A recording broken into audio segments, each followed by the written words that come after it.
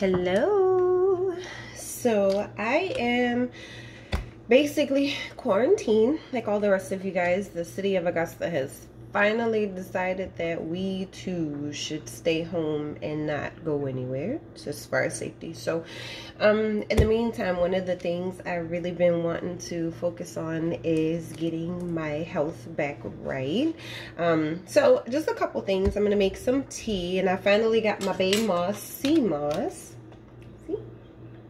Been wanting to try Seamoss for a while now, and I've seen a couple different people who have it, and I wanted to support this brand just because I've been a big fan of Black Ink for a very long time, and I saw that at Charmaine TV and her husband Nikki Bay finally have a product that's out. It's Black owned, and I just feel like we just need to start supporting our own Black and brown businesses instead of paying into these big corporations. So I'm getting healthy, and I'm doing my part by supporting us and just supporting small businesses. So that being said, got my tea.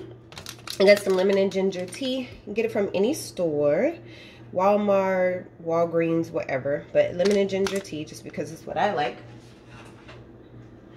So I boiled some water, and I'm making a mess. Okay, perfect. And how cute is my cup? See it? Invincible Iron Man. It's my husband's cup, by the way. I had one of my own, but moved and got rid of it. Super cute. All right, so I'm also going to use some Mountain Ridge honey.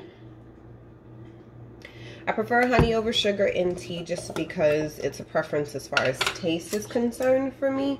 I know a lot of people prefer honey over sugar because it's healthier, but that's not really like my issue. I just think honey just tastes better than sugar in tea. So that, get that all dissolved. So one of the things that I really been wanting to get back to is my workouts and stuff.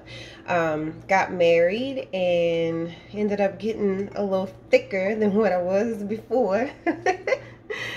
And it just, you start spending more time with people that you love, and you start cooking more and just enjoying things that you genuinely love outside of work, you know, when you get into a relationship. And that's exactly what I did, and my husband loves my cooking, but it's time to get back on the fit track. So here we go. So when you open the product, it is going to smell like seaweed because that's what it is. It came from the ocean. I don't know if you can see how purple it is, but it is very, very purple, which is pretty cool.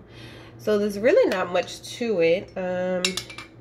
Take a spoonful and add it to my tea. About that much. You can see how purple it is. And just add it to my tea. It's gonna dissolve, and I'm just gonna drink it, and that's it. I've never had Seamoss before, ever. So I'm really excited to see what it tastes like. I've seen a lot of reviews of people that say that Seamoss is completely gross and disgusting. And then I've also seen a lot of people in general say that Seamoss doesn't really taste like anything. So if you add it to tea or smoothie or anything like that, you won't even notice the difference. Oh, it's dissolving really good.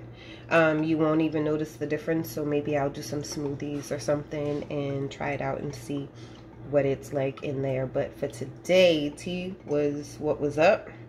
The pollen here in Georgia is awful. How do you guys live like this? Like literally my car is yellow every day, and I'm always sneezing. So I don't know how y'all deal with that, but I guess I'll figure it out. But tea will definitely help and kind of help open up everything. So let's go. Let's give it a go and see. I'm so excited about this. All right. So my video says that I've been videoing for about 4 minutes, 4.5 minutes. So this should actually be good and steeped because it's about 2 to 3 minutes on the steep tea bag. So we'll see. My tea even has a purple color to it. I wish you could. Well, I guess it just looks black since the cup is black. But let's see. Just smells like lemon and ginger.